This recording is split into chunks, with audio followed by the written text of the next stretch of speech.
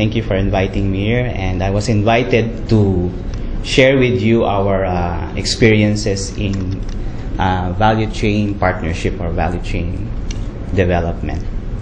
So can we move to the first slide? Well, as a background and to share with you, the Upland Marketing Foundation was an NGO. I'll read my script. Acting as a marketing intermediary for agricultural and agri-based products from rural communities. UMFI started actually as a program, the Upland Marketing Program of the Philippine Business for Social Progress and the Upland NGO Assistance Committee. And the UNA was a partnership of social development and academic institution assisting NGOs aiming to serve upland communities effectively. And when it was conceived, the Upland Marketing Program identified 3 strategies that is for community-based business enterprises. The first one is marketing information dissemination, second is training, and the third is market linkaging. However, under the third strategy, organizations of small producers were linked to potential buyers of their produce. However, it was soon assessed that the linkages usually did not go further than the first transaction because of the fact that community-based enterprises were either late in their deliveries, brought poor quality products, and delivered below the ordered amount. So the community business enterprise capacities were below par or not meeting up to market standards. But despite this, the communities were expecting higher returns. But however, the buyers were frustrated and disappointed. So this prompted the program to play a more active role in market linkaging process by acting as a go-between between the community-based enterprise and the market. So with this active participational role, the Upland Marketing Program tried to ensure that market requirements were met by the community business enterprises, while also trying to make sure that the CBEs got fair economic returns. So with this situation back then, it was as a strategy, it developed mainstream market, because in this particular market, it was back then would provide higher returns or higher income for community enterprises. Next slide, please. The Upland Marketing was created and incorporated in November 2000 from the Upland Marketing Program. And it was one of the few NGO initiatives that had made significant inroads in the mainstream market. So when we say mainstream market, these are the big retailers such as SM, Pure Gold, Shopwise, Rustans. And working on the theme, Bridging the Great Market Divide, UMFI had worked over the last decade to assist community-based enterprise by adding value to their produce and bringing this to the marketplace. In recent years, Upland Marketing had also given increased attention to helping CBEs penetrate the markets in their local areas. And Upland Marketing saw that the CBEs as key factors in local economic development. And our primary stakeholders are basically community-based enterprise in sustainable development, such as we have sectors in partnership in the indigenous communities, agrarian reform communities, coastal communities, and small enterprises in developing their capacities in sustainable agriculture, use of appropriate farming technology, organic farming, and non-destructive and environment-friendly practices. And we also have partnerships in xvid capacity building for indigenous communities. We have done assistance or capacity building for the non-timber forest products to achieve sustainable forest and resource management. Next slide. Now these are our community community-based enterprise partners that we have cultivated over the years. There's Kalahan Educational Foundation. They are based in Nueva Vizcaya. This is a community-based enterprise or indigenous communities where they have the mountain fresh guava jams and jellies, and it is distributed in selected stores here in Metro Manila and outlying provinces. And we have the Pecuaria Development Cooperative, who is our CBE partner, supplying us with organic red rice. And Cooperativa Likas ng Nueva Ecija, based in Nueva Ecija, where they supply us and we market their white and brown rice here in Metro Manila. We also have a partnership with Cooperativa Santo Niño for brown rice, Sultan Kudarat Muscovado Farmers Corporation for Muscovado sugar, and recently, or just recently, last year, we are now supporting Linabu Agriculture Multipurpose Cooperative in distributing their cocoa sugar. I would like to share to you the vision statement of Upland Marketing from the last decade. So it's serving community-based enterprises by providing mechanisms for local economic development in marginalized communities through the generation of income and employment opportunities that are anchored on the processing, value addition, and marketing of local materials into high value and marketable products to local and mainstream markets. Medyo mahaba. But we operationalize this vision, and I will be sharing with you in the next slides. We have identified, as I mentioned earlier, Upland Marketing played an active role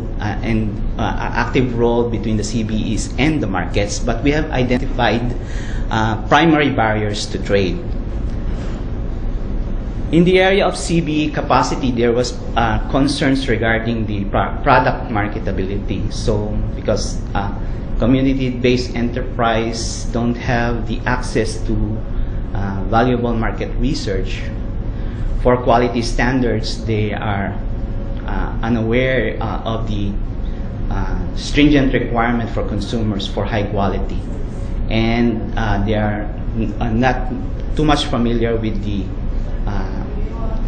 standards, the standard sets for good GMP or the HACCP. For supply capacity, there's also a problem with regards to volume. We have experiences with community-based enterprise where we have already engaged or we already introduced their products to the market, but when it was displayed on the shelves, the problem is that they were unable to supply the necessary volume for the market. Then there's also product pricing and difficulty in securing permits, licenses, and taxes. Now also there's also the barrier for trade or difficulty with regards to distribution infrastructure and logistics support. Most of them are located in outlying provinces, so it would be very much costly for them to distribute their products here in Metro Manila. They have limitations with regards to product transport, product warehouse, redistribution, tracking, and trade maintenance. And market trade perceptions and policies. Of course, there's the problem on poor quality. For example, we have this product from Mindoro where it was produced by the IPs, and when it's a juice concentrate, and when we introduce it to supermarket buyers, when they saw that it's from these communities, they have that perception that this is of poor quality. So as an assistance, we did some relabeling product repackaging, and we helped them also to improve their manufacturing practices. Unreliable supply, and when you engage in mainstream market, the entry costs and fees are very expensive, and the terms and conditions of payments is much longer, so that would also be a big difficulty for community-based enterprise. Delivery, then supermarkets would also requiring 100% returns on on bad stocks. These are stocks that are damaged or packaging, so it's damaged. And of course, aside from that, it's not only limited to delivering it to supermarket, it has to be refilled. So this is also a concern for the community-based enterprise. So we have identified these trade barriers, and Upland Marketing Foundation provided the bridge to overcome this trade barrier, as shown in the next slide. So we served as a bridge for the community-based enterprises. As I mentioned, the primary trade barriers is really a great market divide for them. So we have developed the market, and we have given them access to markets, especially the mainstream markets here in Metro Manila. Can we go back? Forward. Okay. This is our enterprise development framework or model, where UMFI serves as a go-between or intermediary for community-based enterprise. So UMFI focuses on its core competency, links up with partners, and outsource ancillary services so that we can focus on our competency.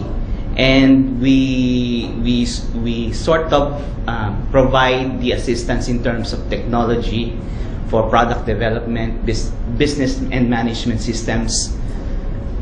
We also link community-based enterprise to financial institutions or our financial institution partners.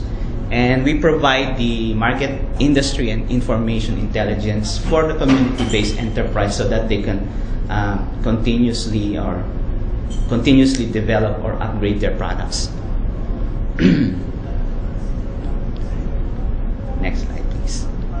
So aside from performing market intermediation, UMFI, as I mentioned the vision before, we have operationalized our vision mission statement to ensure to provide production to improve community business enterprise capacity. And beyond this, UMFI had adopted value chain management as a major strategy that provided an anchor for enterprise development. Medyo malabo yung slide, but this is how we conduct a appraisal on community-based enterprises. So there are 3 stages where we conduct the appraisal. One is start up, then build up, and take off commercial stage. In these various stages, we have integrated packages of assistance. So it differs from or between the stages. For startup, these are CBEs that we define that is starting from bottom up. So the intervention capacity building is aimed at establishing or strengthening their organization and their capacity. So, but for products that were developed during the startup stage, the market engagement is limited only to local markets, fair trade, Changi, and small stores. Now, if the CBE have already progressed from startup to build up, we also have sets of integrated package of assistance to further strengthen their organization, their production facilities, their production capacity. And I mean, they could graduate from the small markets to bigger markets, such as the mainstream retailers and institutional and supermarket institutional customers. Now, for the take-off commercial scale, these are the very established community-based enterprise, where I mean, the package of assistance would be much lesser as compared to the build-up and start-up stage, because they are more stable. They've already been engaged for a certain number of years. Their capacities have already been developed, and there's this opportunity for them to explore bigger markets, both domestic and export. Now, in this in this framework or in this appraisal, we have partnership or facilitate partnerships with facilitators or capacity building partnerships that provide the packages of assistance for these community-based enterprises during these development stages. Now, this is our value chain model where UMFI, Upland Marketing Foundation, actively engages, or it provides, these are the value-added inputs along the chain for CBE so that their products would be competitive, more competitive, and will provide them, ensure lesser costs, provide them more margins. So in the area of research and development, we provide them assistance for the improvement of their products to focus on markets and focus on specific industries. Input sourcing, we have helped them out in technology, raw materials, and production inputs. For production standards, we have shared with them, with some communities, quality control standards, costing, pricing for their products, skills, upgrading of the skills of their organization members, system and structure. And for distribution, we have provided them or opened the market for them, and we have opened especially a big market, the retail chain for them, and provided logistics support and deliveries. And for the servicing, or to ensure the sustainability and servicing of this product, we also do the selling collection for them, channel maintenance, and promotion. And most important, of course, is the customer feedback. Especially nowadays, customers are very discriminating. So at Upland Marketing, we are right now more consumer focused or consumer centric. If I'll be showing to you slides before of products that we have developed and is continuously upgrading and developing because of the changing consumer preferences.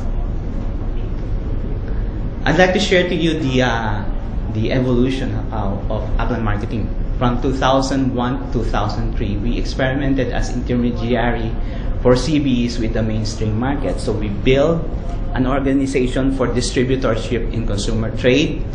We developed product lines. We were limited to upland products. Now we have expanded to lowland and coastal community products. Thank you. We also established partnership with SMEs and prospects for organic rice. From 2004 to 2006, we found out that there was a growing preference for healthy products. So we positioned it to grab these opportunities. So there was an emergence of demand for organic rice and muscovado sugar. And from 2007 to 2010, we focused on value chain management in key economic subsectors and local development. Earlier, I shared with you that we were providing assistance to communities to develop products. So in the process, we were developing each product for each communities. Now it's more costly, more difficult to engage it into the market. So we are now focusing on value chains, where there's a possibility for an established value chain. We can invite value chain suppliers so that they can be a part of the value chain. These are the products that we have developed through the years.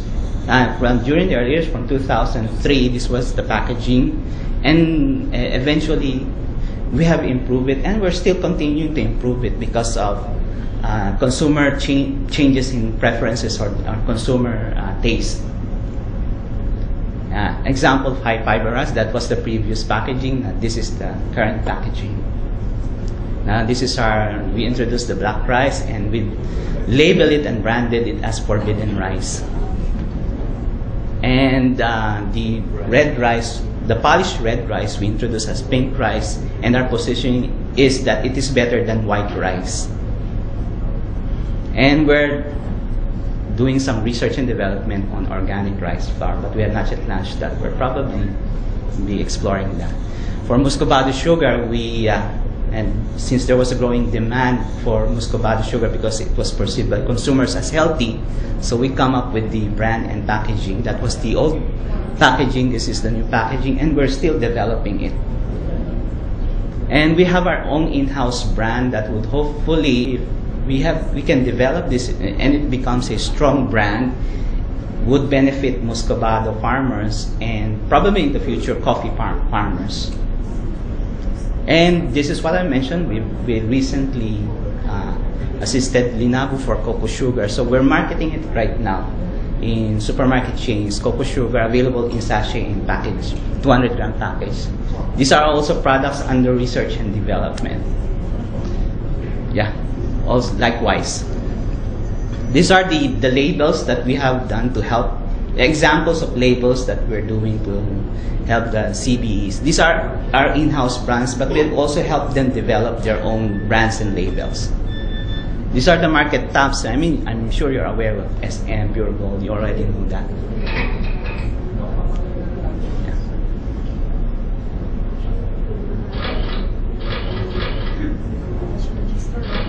Yeah.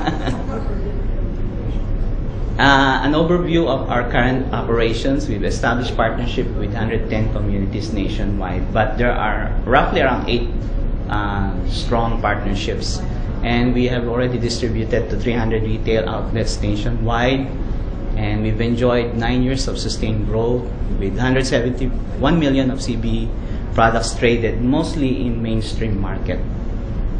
And we enjoyed, for our primary stakeholders, they've enjoyed an 89% in farmers' gross income, and increasing community partners. Previously it was 1, now we've expanded to 10 CBEs, which is, I mentioned earlier, the value chain model.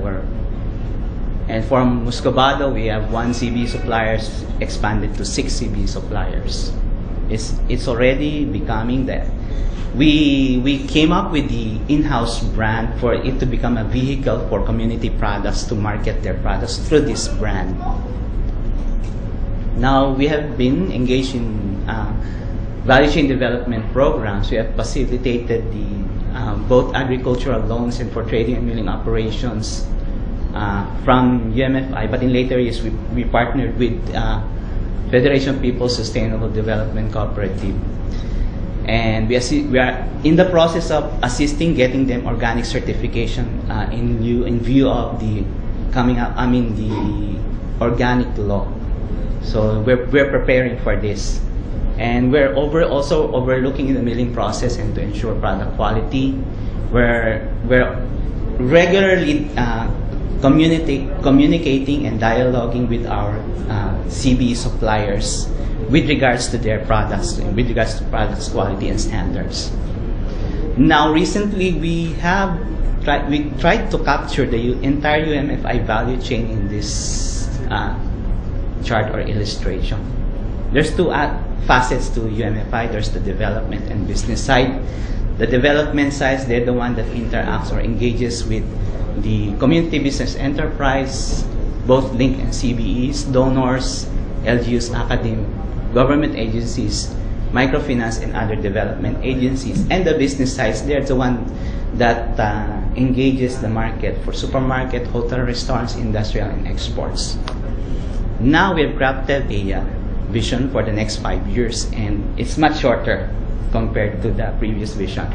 So we're looking at to become a globally recognized marketing organization with a value chain approach focused on building sustainable business-based and community-based enterprises.